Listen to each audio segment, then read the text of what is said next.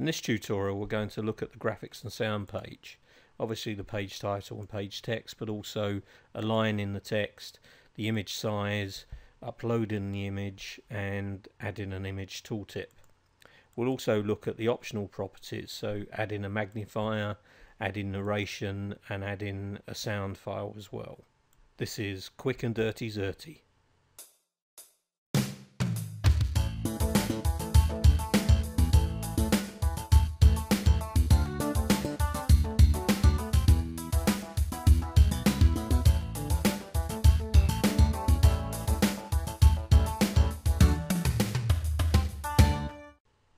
In a previous tutorial we created a learning object with an example of each of the 5 text pages. So now we're going to have a look at the page types available under the media menu. And the first one is the graphics and sound page. As usual we see a preview and a short summary of that page, so we're just going to go ahead and add the graphics and sound page.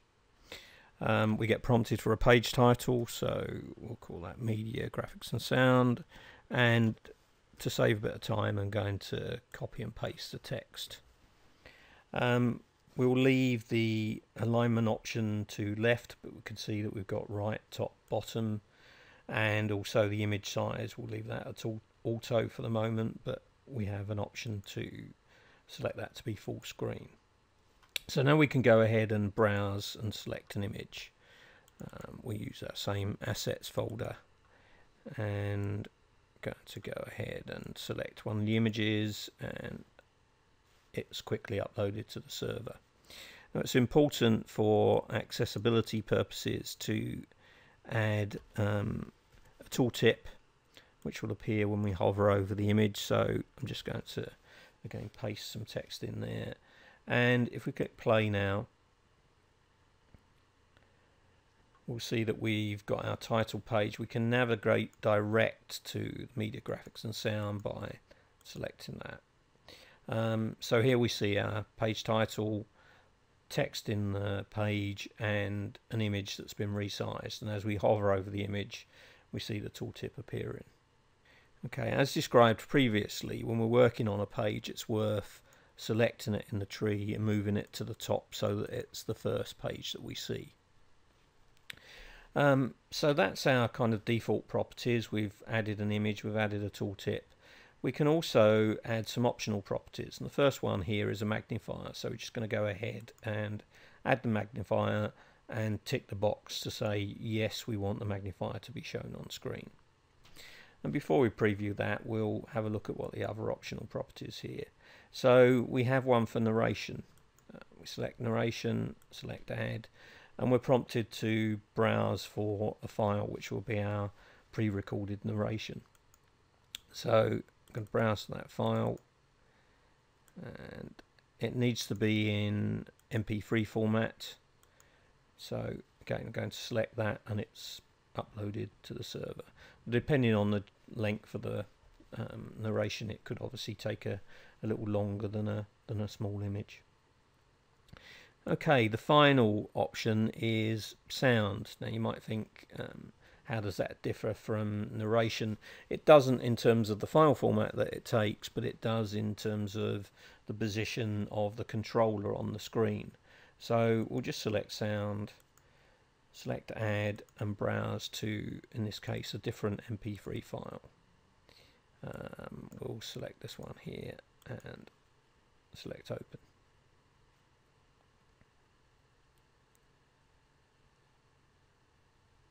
Okay, our files are now uploaded. We added the optional property of magnifier, narration and sound.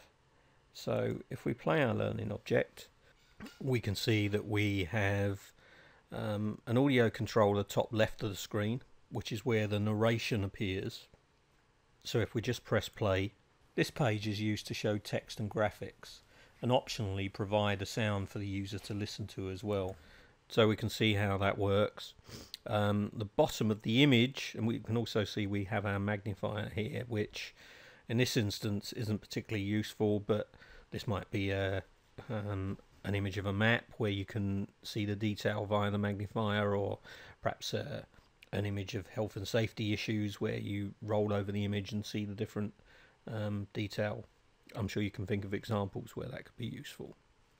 And if we select the bottom audio controller here,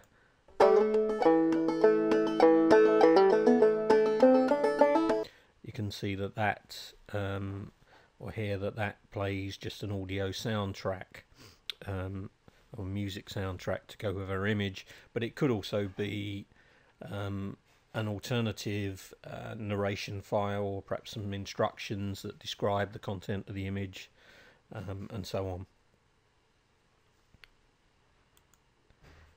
You might want to explore for yourself the effect that the different alignment options have, as well as the image size, the difference between auto and full screen.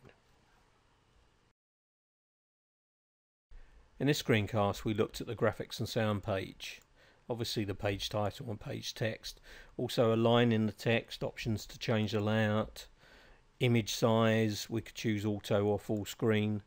The image can be JPEG, a .gif, a PNG or a SWF file. And we looked at the importance of adding a tooltip for accessibility.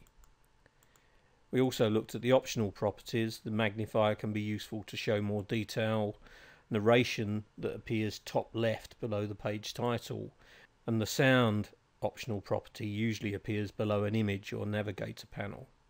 I'm Ron Mitchell. This was Quick and Dirty Xerte.